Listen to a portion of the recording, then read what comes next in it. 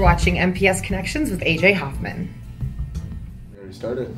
Sure did.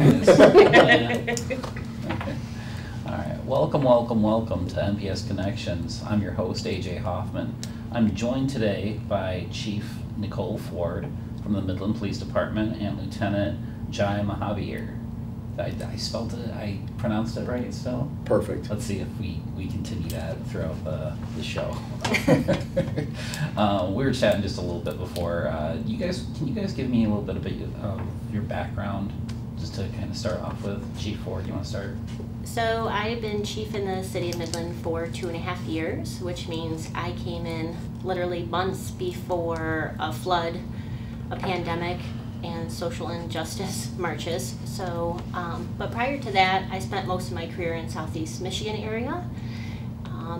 I've been in law enforcement for 25 years. I've held every rank from officer through chief. So, just happy to be here in Midland. It's a great community. What brought you to Midland? The chief's job. The chief's job. Yeah, I was actually advised that they were hiring a chief, and I liked the community and heard a lot of great things, and so I came out and applied, and here we are. That's awesome. What about you, Lieutenant? Yeah, originally from the Detroit area, went to school at CMU, was blessed to start my profession here with Midland. It's been 20 years. In the course of that, I've been patrol, school resource officer for 7 years, and sergeant, and now I'm a patrol lieutenant and SWAT commander for the department. Nice. Fire up chips. There you go. We're on a roll. We're getting more Chippewas in here versus SVSU Cardinals. So yeah, the Eastern Eagles were still pretty slim, I gotta say. I don't see a lot with my matching license plate out here. It's a rarity, right? It is. Yeah. All right. We're here, of course, to talk about school safety. Could you guys tell me about some of the strongest supports we have in place in our buildings? Well, I think our absolute first line of defense are our school resource officers. We're extremely fortunate here in the city of Midland to be able to have 4. Most cities are lucky if they get to have 1. So the fact that we have them in 4 different main schools, and then they also trickle down into the elementary schools, is a resource that we are extremely lucky to have here. Yeah, absolutely. I got stopped by one the other day. I was telling you, I'm like brand new to the job. So, and my badge, they changed the access on my badge, so I can't get in. I can only get in through the front door, right? When I was a service tech, I could get in any door, which was awesome, you know, but now I'm just a marketing guy, so they changed my... So anyways, I was at Northeast the other day and went out the back because I saw kids playing on the playground and stuff, and SRO came marching over. He's like, who is this guy taking pictures of our kids and stuff? I'm like, oh, this is awesome. This is why we're having you guys on the show, you know? So I just told him thank you and everything. And then, like, I'm going to go back inside now, and then I forgot that my badge doesn't work in the back. So I look super shady going in. Yeah. So you guys are doing fantastic. What is there something that you guys wish that parents or the community knew more about as far as school safety goes? You know, school safety is kind of a tricky thing because we want parents to be aware that we are very actively training on it, but we also don't want to scare them because we're very actively training on it. So it's really a fine line. What I can say is, again, we're extremely fortunate here to have the resources and the relationships that we have, because Lieutenant Mahabir and I meet with administration here monthly with Midland Public Schools. We meet with our county partners and our emergency manager monthly for school events. You know, that's extremely uncommon in cities. A lot of times nobody thinks to talk to each other until there's a major event, which is a terrible plan. Our SWAT team, you know, Lieutenant Mahabir can obviously speak more to that, but they train regularly for events, so we're really lucky that way. Right. If you were actually do like a pecking order or a chart, schools definitely are on our highest end. That is priority. You know, not only being invested in this community myself, with my children attending these schools, we understand as law enforcement the importance of keeping our kids safe and creating an environment that makes not only the children safe, but makes the parents comfortable. Yeah. Huge. huge. Lieutenant, how many kids do you have here? I have 3 that have gone. Okay. One's graduated, but I have 2 still in the school systems. Gotcha, Yeah. gotcha. How about you, Chief? I'm older than Lieutenant Mahavier, and mine are all adults. Yeah, that's and school safety is a broad term. I understand. So, correct me if I'm out of line with anything, or just reeling it back in. What are some of the other threats aside from, and you corrected me earlier, from an active assailant situation or an active assailant crisis in the buildings? What are some other threats that you guys are constantly kind of looking out for in the buildings? We try to plan for everything that we can. So, weather events. Midland, we got a really great practice when I got here. I often tease my bosses that you guys really go above and beyond to make sure that I can make the grade, and gave me a 500-year flood event. So, we get to work with our Emergency Operations Center regularly. Our county emergency manager, our county partners actually live in the same building with us. So we get to train together for any type of event. And then, of course, the everyday stuff. We are watching our trends with drugs that are in schools and substances that are being used within schools, and TikTok trends that encourage kids to do not always the brightest things. Yeah. So we try to stay on top of all of that, and that's the advantage to us having layers, where we have people in the school, and then we have supervision that oversees those officers to try to work as checks and balances to make sure we're hitting everything. The TikTok trends are something I never even thought of, but yeah, you're right. I mean, it seems like, there's a small percentage, but even so, there's something there's some new dangerous trend that's coming up on TikTok that the kids all kind of jump on. Right. Yeah. Now, on a broader scope, kind of on the national scale, what are some of the things you think we can learn from the tragedies that have happened kind of continuously each year around the country? That's kind of a double-edged sword, isn't it? Yeah. The unfortunate part is we have those opportunities to learn from. The part that I am proud of is we take those as opportunities to learn from them instead of just going, well, we're good, it didn't happen here. Right. And I think that's how we stay relevant and effective. And so, in fact, immediately after Uvalde, Lieutenant Mahavier and I met and laid out some expectations and how we would handle things, and what our theory is behind entry versus non-entry, that kind of stuff, so that we are not making that decision the first time on the worst day in our city. Right, absolutely. That's fair. I mean, yeah, it's a learning process in itself, and Chief Ford, with our communication, obviously it's every day is different, and every incident can be different, but we do have a plan in place, and I'm very confident in our officers and how we would respond to those type of active assailants, if you will. Absolutely. In a crisis situation, is there something school staff should be focusing on? Their students. 100%. That's their first priority. Our job is to handle the threat. Their job is to make sure that they can do everything they can to keep their students safe. And I think that's the important part going in, is recognizing that we all have different jobs and just figuring out how we intertwine them to do it the best we can do it. Mm-hmm. Absolutely. All right, cool. As far as technology goes, we have a lot of technology and a lot of systems in the buildings, and I know you kind of told me, through email that was kind of a system that, maybe I'm wrong, that you guys are kind of separated from, but like the Raptor system, and we're talking about getting some other systems in place as well. How do you guys interact with some of that new technology in the buildings? I would say with having our SROs in the building, they immediately have access through administration. We just don't necessarily have first user access. We have been invited to check out different products that the schools are looking to be brought in and be partners in those discussions. So I think that speaks to the type of relationship that we have, that when they're looking at making building changes, they're reaching out to our office to see if there's something they could do would make them safer. When they're looking at different technologies, because there's all kinds of them out there now. There's, Zero Eyes and Evolve, was that the other one, that we just saw recently. The fact that the school invites us in to be a part of that really speaks to the partnership, and I don't know another area that gets that kind of opportunity. Right. No, and it speaks volumes on MPS's behalf, and yeah, Chief's right. The SROs are a foothold for us. They're the voice for us. Make sure the right hand's talking to the left hand, because we have so much technology on our end. We want to make sure they blend, and again, that relationship's huge. I don't know if it would be there if we didn't have SROs. Yeah. At least not as clear. Yeah. So, is there a system you guys would recommend, one over another, or one that you kind of work more closely with, or even in past districts, or that you guys have come from? So I have had the unique opportunity to get to police in over 6 different counties, the way that my jobs have overlapped. So, and school technology wasn't really rolling out then. We're just now really kind of starting to see it catch up.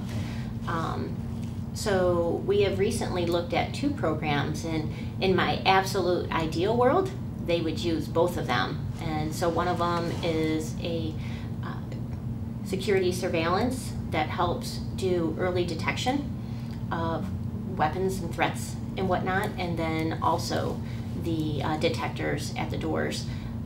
That would be our ideal world, and fortunately they're making them now where they don't look like you're setting up our kids in prison, because that's always a careful balance. We don't want to, we feel like we're sending our kids to imprisonment each day. Right. And we want them to feel safe and comfortable. So I like now that we're starting to see the products that they are recognizing that it can't look like that. So we're just going to kind of hang on and see what the school district does. But we're very excited that they're looking at them and that they invite us to take a look at them also. Yeah. Are there some things that you could talk to students about that would make them feel more comfortable around the SROs, or just police on the streets in general? yeah, that's a tough question, but for the most part, it really isn't, due to the fact of the SROs that are in there, because even for parents, and most times when you look at police officers, you're looking at either consequences of either fines, citations, or even jail. With our school resource officers, their number one responsibility is to build that relationship. All too often we have kids, unfortunately, come from broken homes, or they have different things going on outside that maybe affect their learning and just affect their everyday world. For them to have the resource of a school resource officer and being approachable like they are, because we take that very seriously when it comes to choosing who our school resources are. The one thing for matter, I'm jumping all over, so I apologize, but for the most part, it takes a special police officer to do that. Not every police officer wants to be a school resource officer. We recognize that is a staple amongst the patrol and the school resource officers as a whole, is the fact that we're there for the community. We're not there to get people in trouble. We're there to help them and be a resource for them. Obviously, like any good kid, sometimes good kids make poor choices, and yes, sometimes we're there at that end as well. But for the most part, we are there as a resource, and obviously continue to build relationships. That's what we love to do, and that's who we are. Because as you can imagine, the blessings that we have are the fact that we do have school resource officers at the lower levels, and then we have school resource officers at our secondary ed, with our high schools. That relationship continues, and so we don't lose connection. Back in the day, we used to talk about the DARE classes, or the classes that we spoke, and how effective they were, and hard to measure. Some people, they argued that. That's a fair argument, but now DARE classes, if you scratch the curriculum, the fact that you have an officer in there with students, and you have that relationship, and then they're there in the school with those kids, I don't know how you can measure that. That goes so far. And not only that, as they go through their adolescent years and the 7th and 8th grade, where that's huge in child development, we all know that. And then there's another officer at the high school level who shares that same common interest, and that's keeping those kids safe and feeling safe. And like you said, Aaron, earlier in the podcast, social media brings a whole different level to a school resource officer and responsibilities therein, because I try to be a good parent. I know Chief tries to be a good parent, but man, cell phones, social media outlets, there's so much out there that we just don't know. Right. So. Right. Well, you touched on something that I absolutely love. the intangibles of measurable qualities. How do you measure if someone's doing a good job or not? How do you? I mean, it's the same thing with teachers. How do you measure that they're really doing a great job and being a great teacher, other than showing up to work every day? How do you measure that an SRO off? How do you measure that an SRO officer is doing a great job, or that the police on the streets are doing a great job? Especially in like an active assailant situation. I don't mean to harp on that or go back to it. But in those situations, you don't know if the school did a good job until after the crisis. And even then, it's unfair because you can never predict that. You can never ever predict something like that happening. And the school looks bad either way, and the police force looks bad either way. There's just like no winning in that situation. That is definitely a challenge, and that's, as we're making decisions on responses, we're big believers that, poor planning equals terrible performance. We'll leave it in the cleaner version. Right.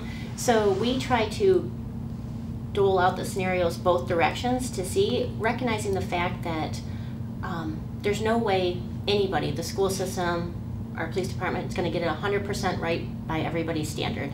That's just the reality of the work that both of us do, and all we can do is do the best for our students and our teachers, and so that parents feel safe sending their kids here, because as a parent that had school-age children and having a major event across the country and then having to send them back the next day, it's torturous. Right. Because schools are supposed to be safe, and when we were growing up, they were. We never thought about this. Yeah. And so our goal is to train for every event so that our parents know that their kids are safe, and then Lord forbid the worst day happens, that we know how to handle it. Right. And that's all we can do. You kind of turn into peace of mind officers, right? Mm-hmm. Yeah.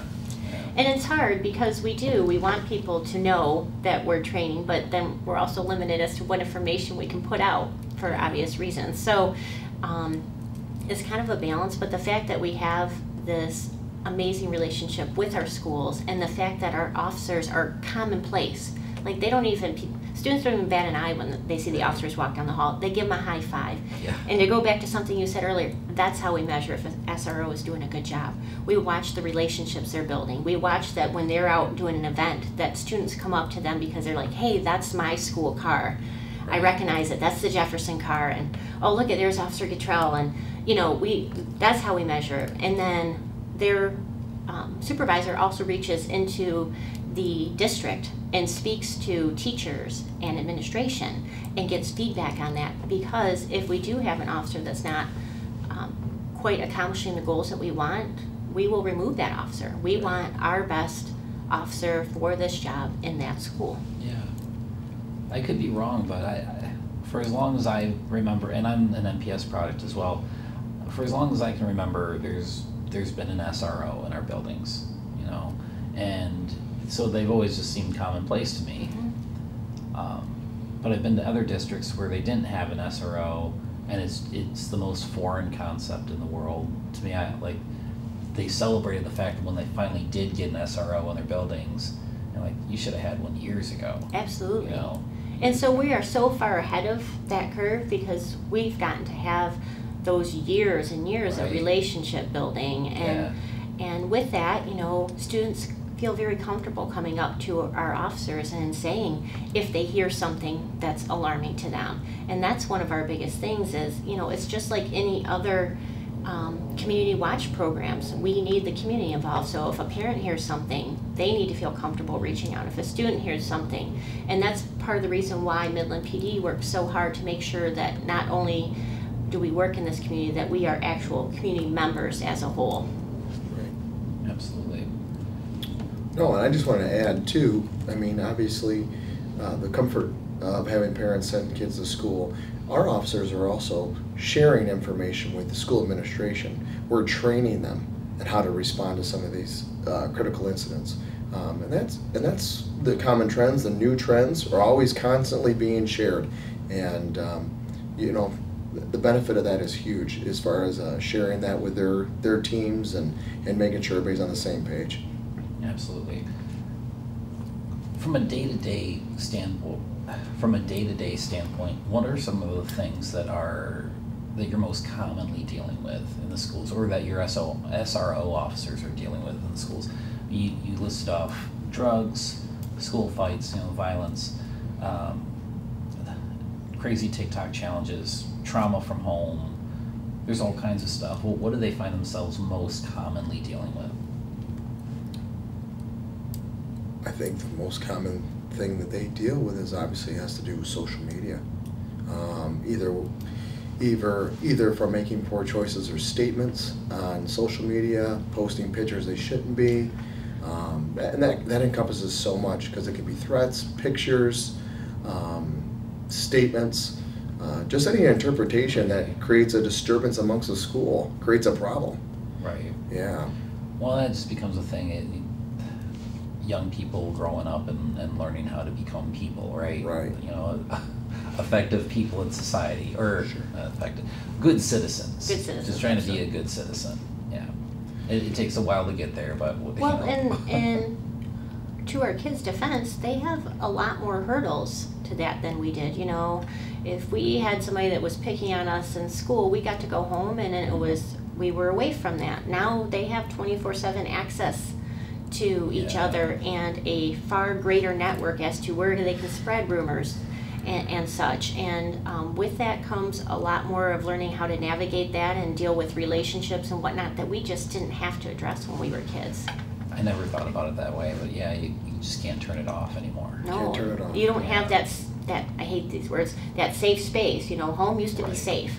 You got to break from it, and now they don't necessarily, because there's the phone. Yeah. Yeah, when I was growing up, you go home and you reset for the night, and then it's a brand new day tomorrow. Yep, you geared up to go back and do it again. Exactly. Or you might become friends with the kid the next day. Mhm. But with social media, it's always going. Yeah, Right. You're right. That's a huge challenge we don't think of. Yeah. Is there anything else you guys would like to add?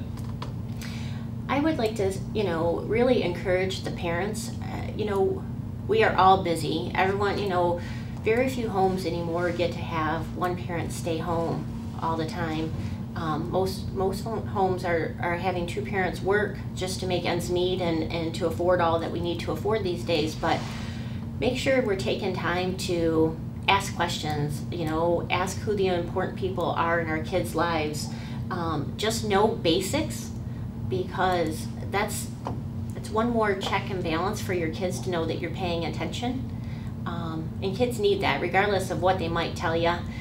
They need that structure and that reassurance that you're there and you're paying attention and you care. And it really helps us too. It's challenging when you're like, we deal with a kid and we're asking the parents, well, where do you think he might have gone to? And they're like, I actually don't know. I don't know any of their names. I don't know where any of them live. And again, because of the access through the phone and social media, they have friends all over now. So it's really important. I mean, my youngest is turning 19 this month, and I dropped him at a friend's house. I'm like, and what's his first and last name again? And I programmed his address into my phone, because if something happens, I at least need to know where to look for him, and because they have such further reach now, we have to be a little more diligent on that end. What about you, Lieutenant Mojave? Oh man, do we have enough time for this? We have all the time in the world. I think the biggest thing from a parent standpoint is to listen. Listen. You don't have to talk always, but just to listen, to be there for kids. As a school resource officer for 7 years, I will tell you, some of the most successful kids that came through the buildings that I was at, they always had one common factor, and the common factor was they always had that one person, whether it was a parent, cousin, uncle, somebody in their life that was stable and held them accountable. Even though at times they may have hated them for it, they always reflect back on that, and that was some of the reasons why they were so successful. And they were able to listen too. That was a big one. Just being there, being present in the moment. So I know life gets busy at times, trust me, I get it. But for the most part, if you're just there for a few minutes a day, that pays, can't put a measurement on that either, so that's huge. Right. Lieutenant Majavier, Chief Ford, thank you both for being on the show. I know you guys are busy, so I really appreciate you both making the time and being on the show. So Absolutely. There's no place we'd rather be. Thank you for having us. that's awesome. Agreed. I might have you on the show again some other time if that. Now that I know it's not not so scary, I'll come back. exactly. Yeah. I'm in. Pretty easy, right? Absolutely. Awesome. Thanks, AJ. You're welcome. Thank you. This is AJ Hoffman from MPS Connections signing off. We'll see you next time. We hope you enjoyed this episode of MPS Connections. We release new content on the first and third Thursday of almost every month. Do you have an idea for a podcast or other content from the district? Send it to communications@midlandps.org. Thanks.